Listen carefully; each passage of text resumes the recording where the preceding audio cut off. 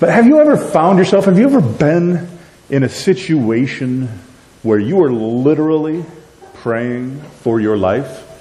Now, I'm relatively young, and I've only had a couple of opportunities in my life where I literally was praying for my life. I mean, maybe for you it was a health concern. Maybe it was an accident had happened. Or how about a tornado? I mean, we live in the Midwest. I used to live in South Dakota where it was more frequent. You'd pray when tornadoes were coming, right? Or if you lived in the South, hurricanes, or we could pray for blizzards. I mean, boy, some of those blizzards, I've been caught in a car at times where I realized I shouldn't be out driving. This was a foolish choice. So you find yourself praying, right? And I even found myself occasionally praying. One of the times that sticks out most in my memory that I prayed in a moment of crisis comes from before even I was a Christian. Yet I knew even in those moments that I should pray. And it's funny how when things get tough and get scary, even those who don't believe often turn to prayer. We're going to be looking at Psalm 27 today. And in Psalm 27, we find David praying for his life. Most scholars believe that this came at a time in David's life where King Saul was literally hunting him and trying to kill him. Saul and his soldiers intended to kill David. David was literally on the run for his very life. He was being pursued by enemies. He was being shut out from the house of the Lord, away from the people of God, separated from his family, from his friends, and he was being slandered by false witnesses. It was clearly an incredible time of crisis and stress. And so we find David literally praying for his life.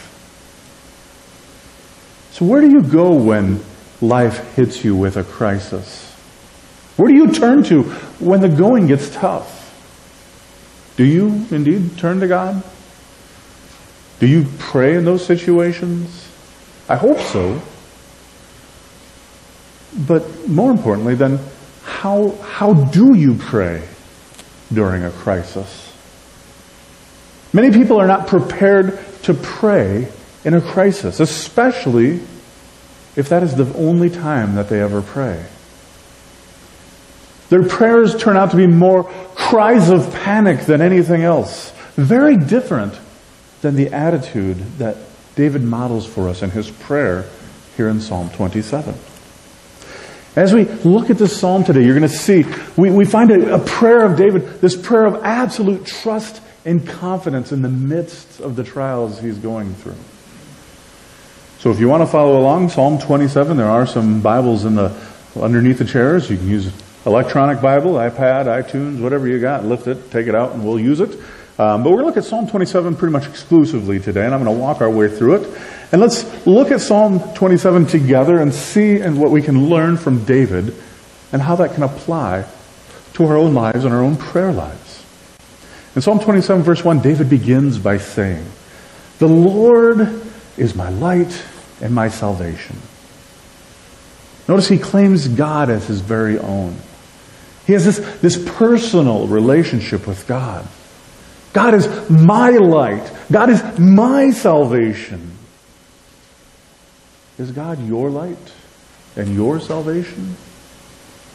Do you know God in this same intimate way that David did?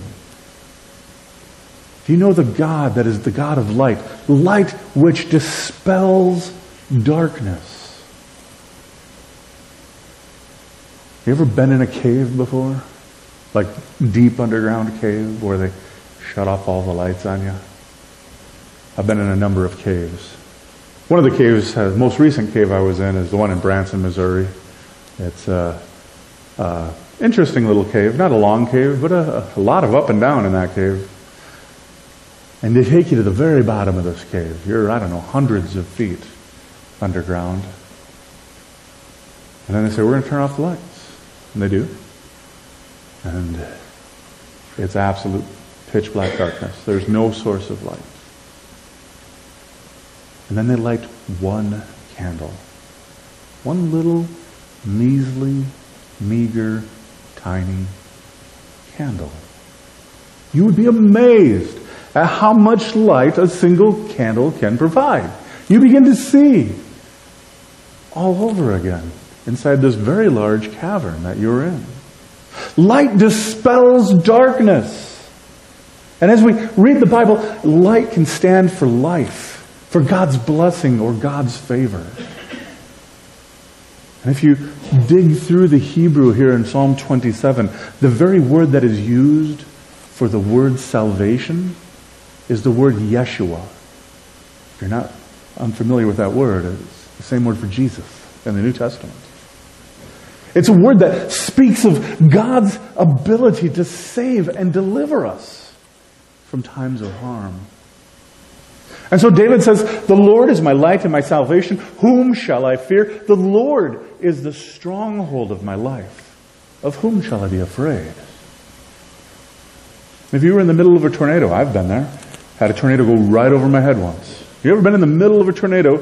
If you found yourself in the middle of one of those, or maybe you were in like a trailer home instead of, I was out in the woods and it went right over my head, but maybe you're a trailer home, right? You might worry. Or if you were in the woods, I worried. I had nothing but trees to hide under, and it was lightning out too, so trees were a bad idea, but there was a tornado, and it was hailing, so what do? You gotta kind of pick and choose what you do. And you worry. But if you were in an underground concrete bunker of some sort, right? You wouldn't have anything to worry about. When I was a kid, we used to go and climb under the stairs of the house, right? You remember that? Because the stairs are one of the strongest parts of your home, if you don't know that.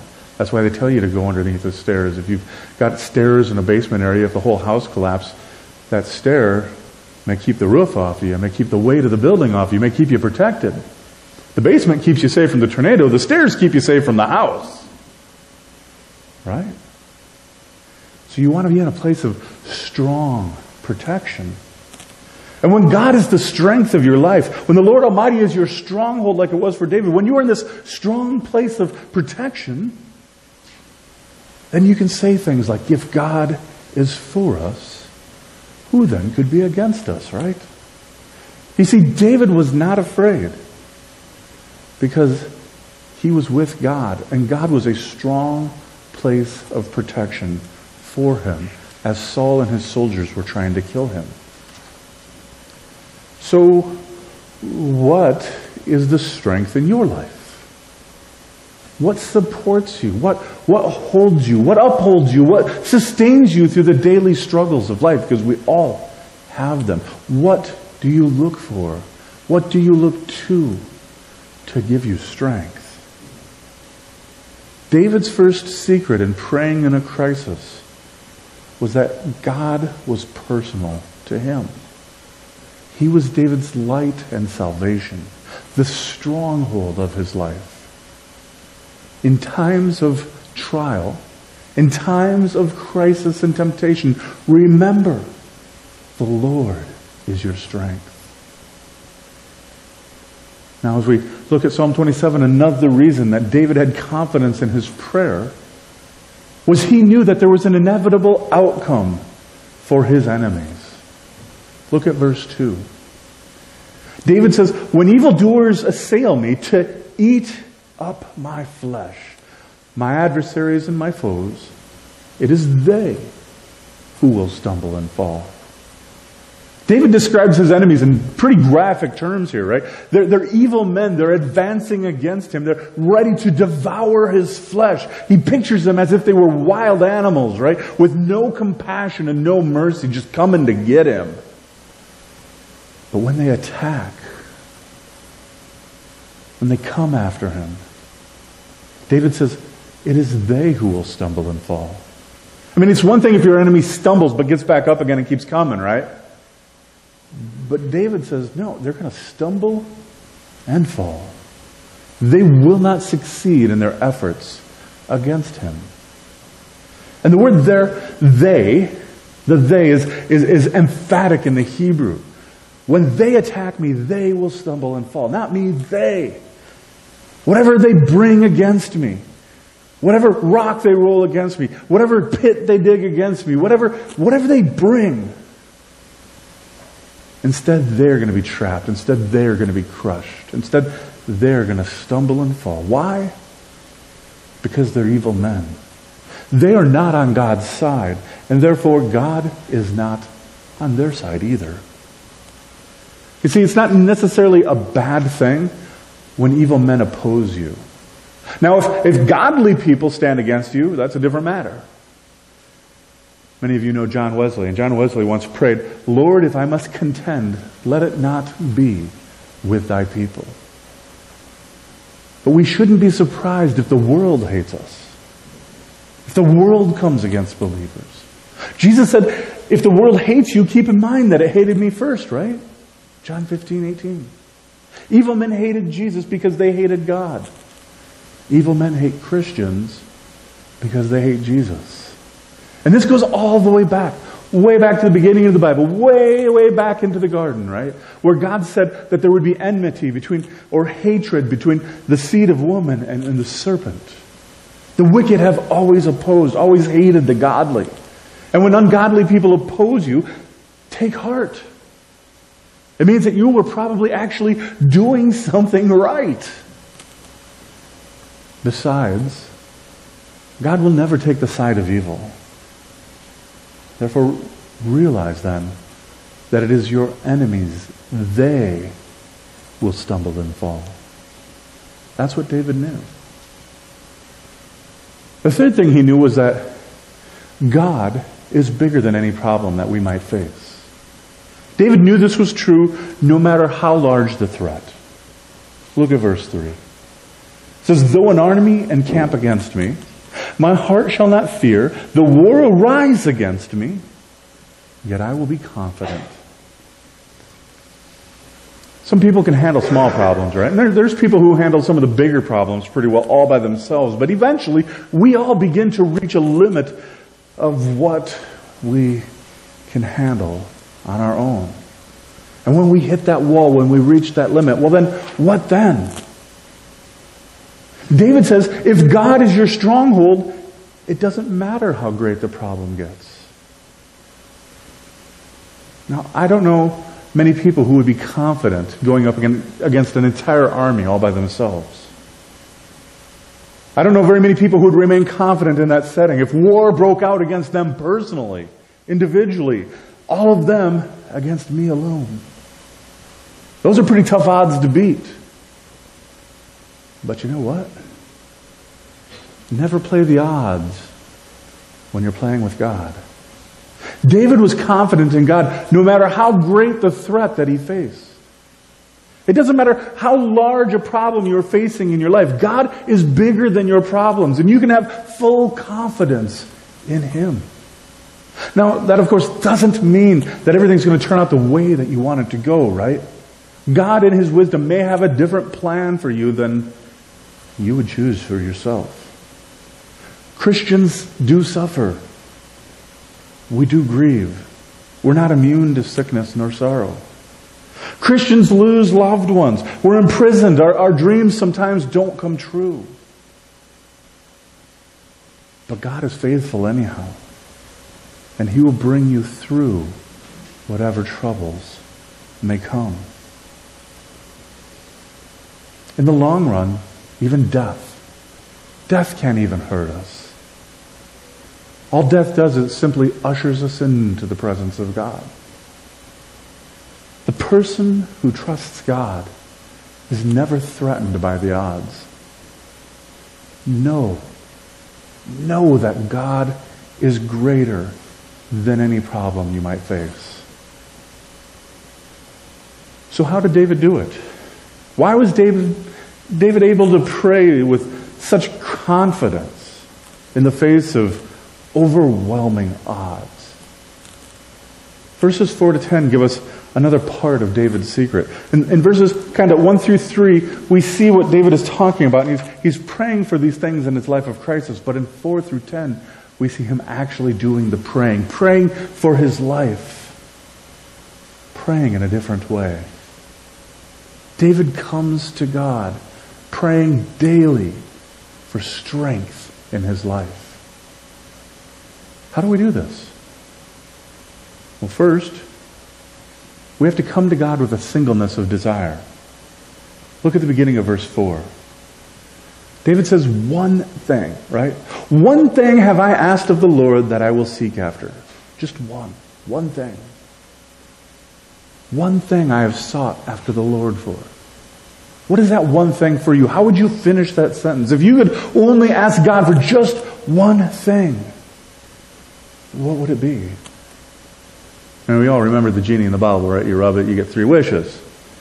Now God appears before you and says, what do you want? Pick one thing, anything. What would you ask God for? What would be that one thing you would ask Him for? When Solomon is given that opportunity, Solomon asks for wisdom to rule God's people. I think God loved that answer, right? But I think He liked David's answer even more. David's answer to that question is that I might dwell in the house of the Lord all of the days of my life, to gaze upon the beauty of the Lord and to inquire in His temple. This was the one thing that David wanted above all else. Whatever else might be, this is what he wanted. Other things he could do without, but not this. This was his non-negotiable. And I believe David was speaking from experience here. David wasn't just seeking something that he'd heard about or that he'd read about. He was passionate in this request. David, you see, had tasted and seen that the Lord is good, and now he's hungry for more. He wanted more of God. And nothing else would do. Everything else he might ask for would be a poor substitute, and David knew it. What is that one thing David desires? That he might dwell in the house of the Lord all of the days of his life, to gaze upon the beauty of the Lord and in inquiring within His temple. When David's talking about dwelling in the house of the Lord, of course, he's not literally talking about, he wasn't like, I'm going to make a bedroom at church. I'm going to stay there all the time because that'll make me extra holy, right?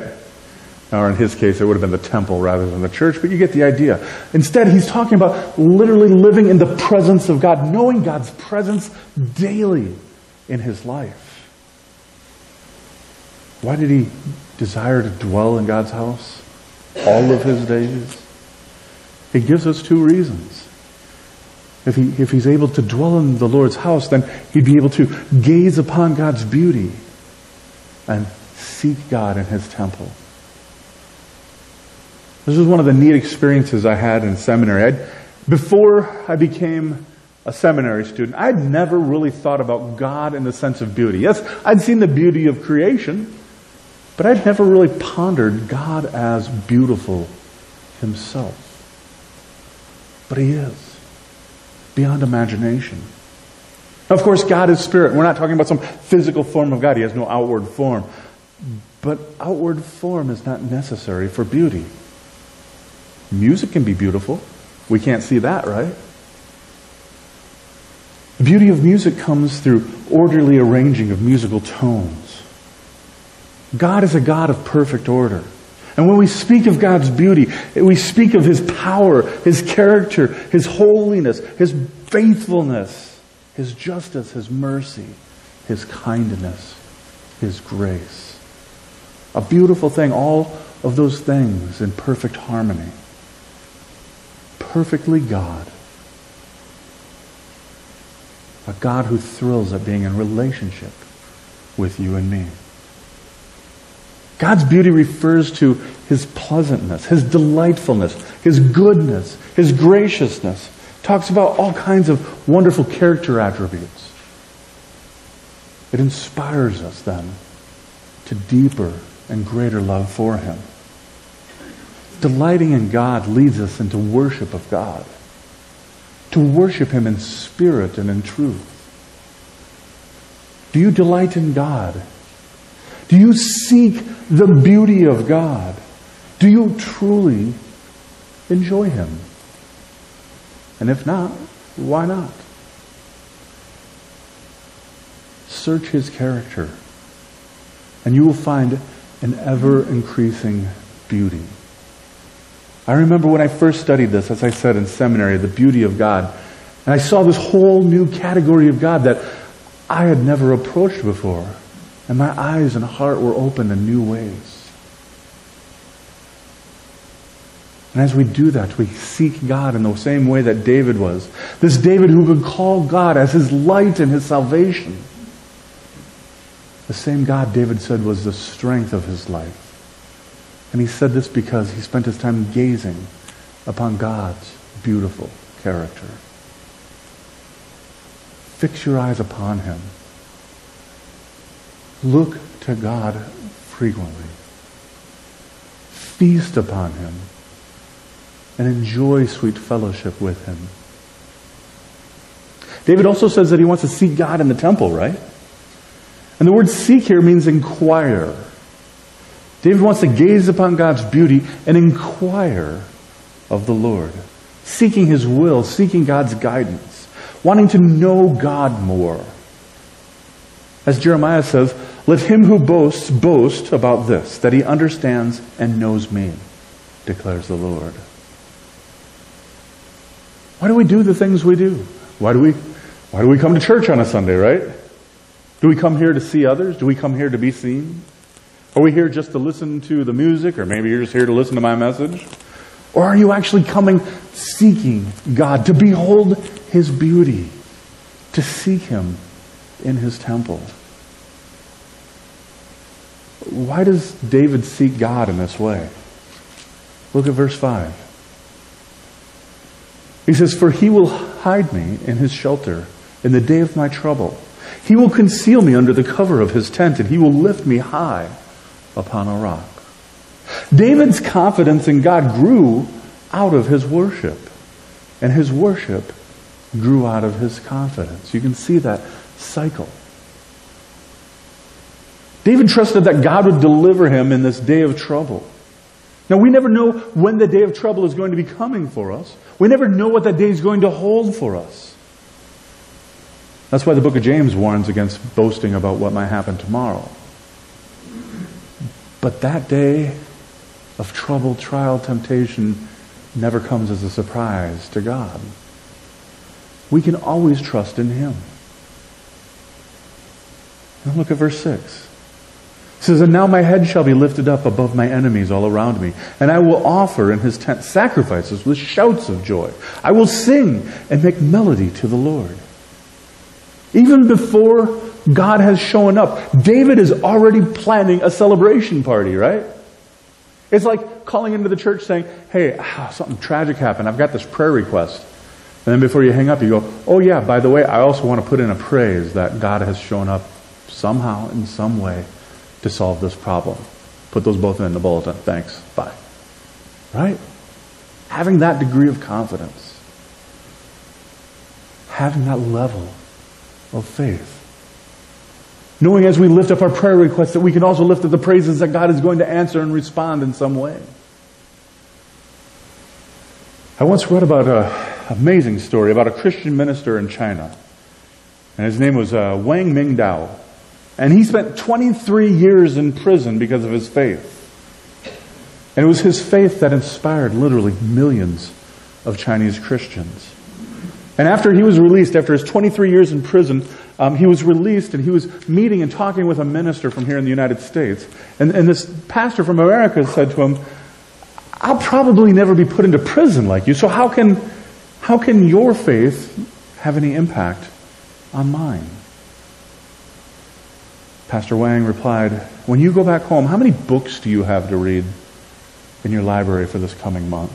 How many letters do you have to write to people? How many people do you have to see? How many sermons do you have to preach? Pastor Wang said, you need to go back and build yourself a cell, like a jail cell. He says, when I was put into jail, I was devastated. You see, I'm an evangelist. I wanted to hold crusades all across China. I was an author. I wanted to write books. I was a preacher. I wanted to study and read the Bible and write sermons. But I had no Bible. I had no pulpit. I had no audience. I had no pen nor paper. I thought I could do nothing. But in that, I could do nothing except for getting to know God. And he said, and then for 20 years, I came to know that was the greatest relationship I could ever have. Wang went on to say, when I was pushed into a cell, I was transformed, but you will have to push yourself into one.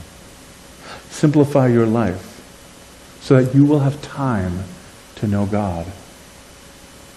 Then the author ended his account of his time with Pastor Wang by these piercing words. He said, revival can only come to those who make room for God. See, we need to be often in God's presence. We need to get to know Him in His Word and through prayer. We need to gaze upon God's beauty. That's the very thing that we were created for. It is ultimately what our hearts desire above all other things. If we come to God with a singleness and desire, and if we apply our heart, if we seek God's face, that's what we see David doing here. Seeking God's face. Making that first in our lives. That's what we see in verse 7. Up until now, David's been talking about prayer. In verse 7, we see this transition where he begins to actually pray then. David says, hear, O Lord, when I cry aloud, and be gracious to me and answer me. David's main concern was that God would hear him. Not that others would hear his prayer. Not that he'd fulfilled his duty or his obligation. Just simply, Lord, hear my voice when I call. Be merciful to me and answer me. David's hope and assurance that God would answer him is based upon God's mercy. Once again, how did David know God's mercy? Because he had spent the time gazing upon God's beauty. When you know God, truly know God, your prayer life will then be transformed. And the more you know Him, the more you will love Him. The more you love Him, the more you will want to know Him. And this cycle begins to be part of this divine rhythm in your life. Beholding God's beauty, knowing God's love, loving and then knowing some more. And note David's deep humility in this. David was aware that he was coming before the living God and that he needed mercy. We need to too come humbly before God. Prayer is many things. It's communication, it's relationship, it's request.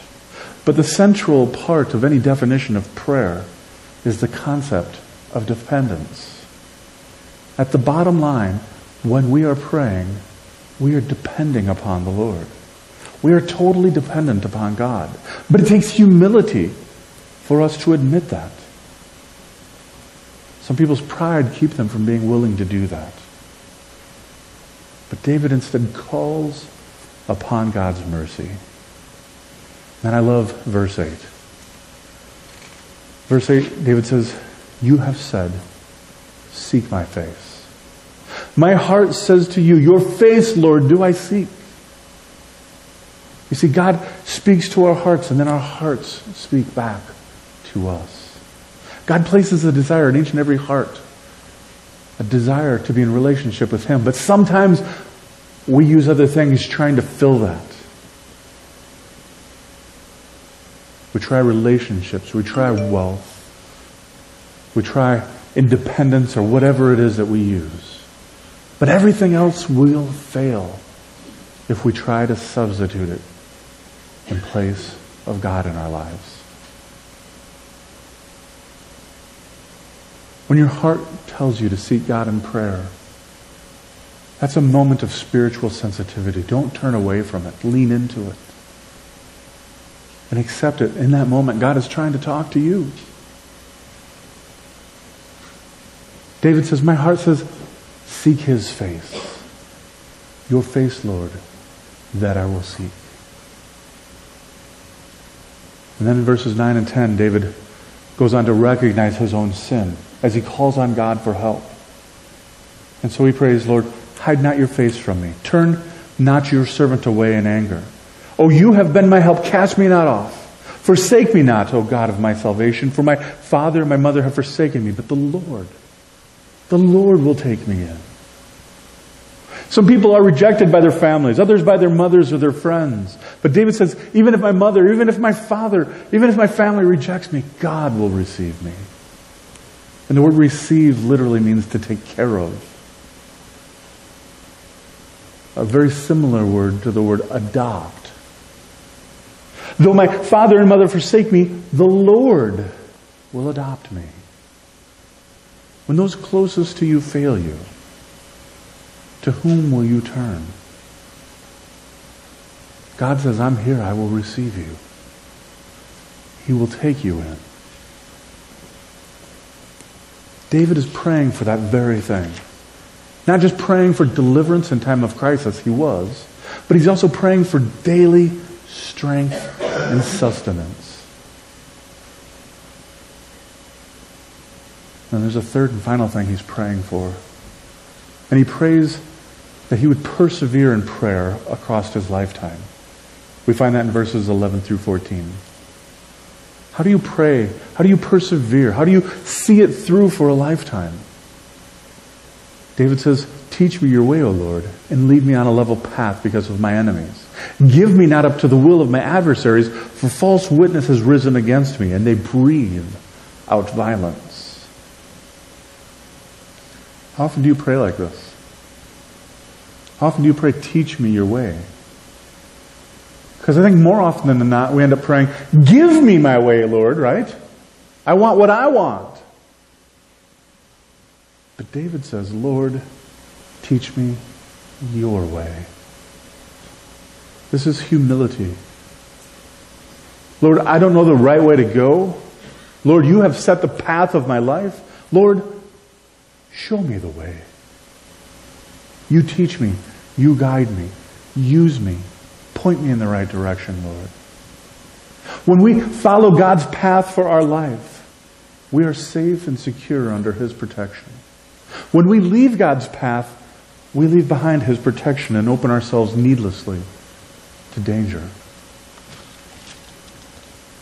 And if we're going to persevere in prayer, we have to learn to see the goodness of God. David does this in 13 and 14. He says, I believe that I shall look upon the goodness of the Lord in the land of the living. Wait for the Lord and be strong, and let your heart take courage. Wait upon the Lord. David was confident that God would redeem him in this lifetime. He was willing to wait upon the Lord for that deliverance. David is talking about the long game here. He doesn't think necessarily that God will deliver him today, but at some point, God will. David trusts in the Lord. And then he encourages us as we go through trials. Wait for the Lord. Be strong. Let your heart take courage. Wait for the Lord. Praying for your life can literally mean praying that you have to wait. Sometimes God's timeline is not the same as ours. But if we trust God, we know His timeline is perfect and pure. Wait upon the Lord, and He will arrive on time. That's the confidence that David had. David was literally running for his life. Every day waking up not knowing if it was his last, if he would find an arrow through his heart, if somebody's going to stab him and kill him, if they were going to capture him and throw him in a jail cell till the day he died. Yet he said, Lord, you are my salvation, and I will wait for you. That is confidence, folks. That is a confidence that we should have as well. I challenge you to start praying in this way. Trusting that God will show up. Not knowing when or where or how, but knowing that He will. And then committing to praying that way every day for the rest of your lives. Take heart and be strong. You will see God's goodness in the land. He promises. Wait for the Lord. Amen? Let's pray.